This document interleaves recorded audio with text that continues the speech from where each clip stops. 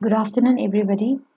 The topic from Semester 2 Botany Honours and Paper 3 Sister 3 Mycology and Plant Pathology. That is Puccnia graminis. Puccnia graminis is one of the plant pathogen and causes a heavy loss in the wheat, which is one of the staple food of an Asian country. The genus includes about 3,000 species worldwide, but India only it reports 147 genus. It causes the rust disease or the black stem rust of wheat. The systematic positions, it belongs to the kingdom fungi, division Eumycota, subdivision Basidiomycotina, class Teleomycetes, order Eurydinis, family Pucciniaceae, genus Puccinia, and species Graminis. There are other species that are also there, but this specific species Graminis, it infects the wheat plant. And this is an obligate parasite, so it requires a specific host, that is a wheat plant and other secondary host for its completion of life cycle. It is heterogeneous parasites. It requires two different hosts to complete its life cycle. The first host or the primary host is a wheat, and the secondary host is the berberis or the mahonia plant, which is generally found in the hills. So the infection symptoms it shows like this on the wheat plant. So if we come to the life cycle of the pathogen Puccnia graminis, it shows or it completes life cycle in the two hosts as we have said. And in the first host or in the primary host, it forms different types of the spores. The spores are uridospores, N plus N, and it is produced in a specific structure that is known as uridosporangium, and teletospores N plus N, it is produced specialized structures teletosporangium, and the third spore is a basidiospores, is a N type or is a haploid type.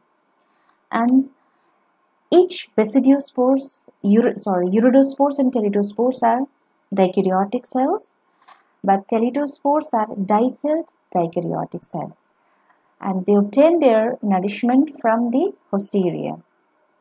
If we see the uridinal stage of the pathogen, the hyphae of the pathogen after infection on the primary host, it gets aggregated just below the epidermal layer of the cells, and they form a specialized structure which is known as uridosporangium. Out of this uridosporangium, the first kind of the spores is produced, which is known as uridosporangium. Now the uridosporangium produce uridospores. Now these uridospores are dicelled. It's more or less oval shaped structures, and after maturity it exerts pressure on the epidermis, finally ruptured in the form of slits through which the rusty colored uridospores are seen. Now again, these uridospores, they are capable of infecting the same host or the host that is present nearby. So that means it produces or it causes several infections at a time also. But during the changes in the environmental conditions, we see these are the symptoms we see during the infection of uridosporangium. Okay, so that's called a rusty appearance. And here it's rightly been called as the rust disease of uridosporangium of the wheat is also been called here. And after that, if you see the structures, it is more or less a oval here, and there is a stalk. It's a we have structures and binucleated structures and rusty in color.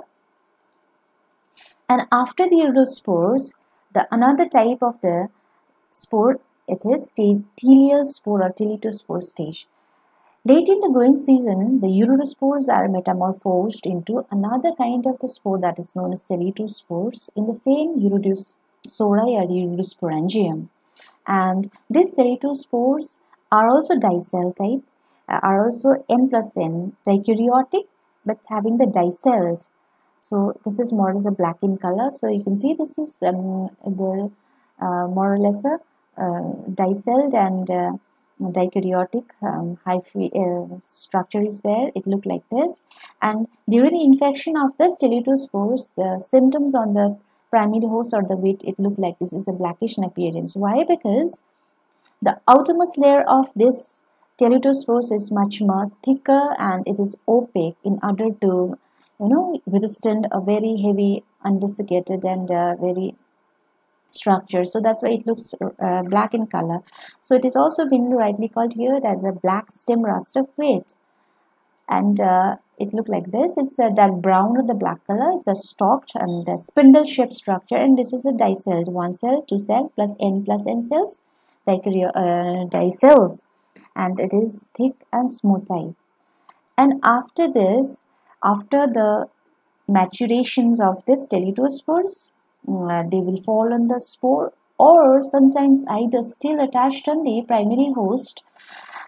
This teletospore germinates to form another third type of the spores known as the basidiospores. Now, how the basidiospores is formed? The tip of each hyphae swells and form a single binucleated oval urospores formed in a group, Urodinium or the Iridosaurus.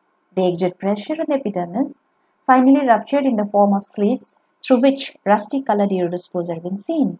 After this, the teletospores, each teletospore act as a basidium, and that basidium is known as hypobasidium, and the hypobasidium will convert into the epibasidium, and after epibasidium all the cells which is a dicell is there, n plus n cells undergo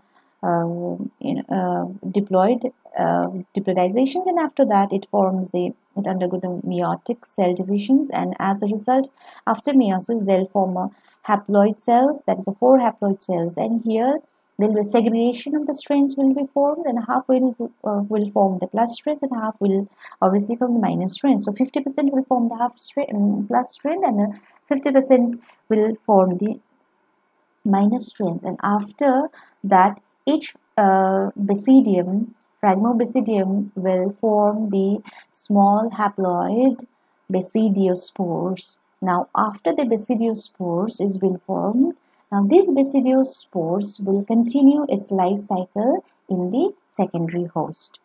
Now, these basidiospores are haploid. They may be of the plus strains or minus strains, and after liberations or disseminated from the teletospores, they will germinate on the upper epidermis of the Burberry leaf and produce another type of the spores which is known as pycniospores or within the pycniosporangium.